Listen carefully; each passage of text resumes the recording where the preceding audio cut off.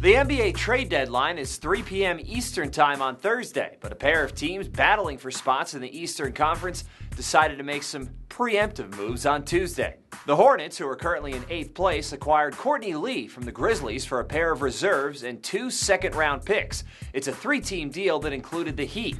A 3-and-D specialist, Lee will be asked to fill the void of athletic wing Michael Kidd-Gilchrist, who was lost for the season following shoulder surgery.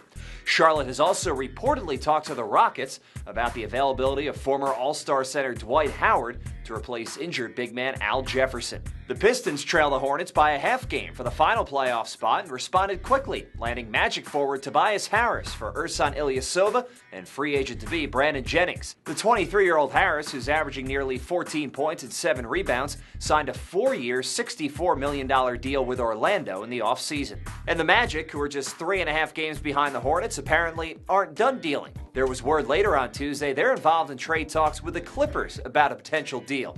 This trade would send Channing Frye to Los Angeles, with Lance Stephenson and some spare parts going back to Orlando.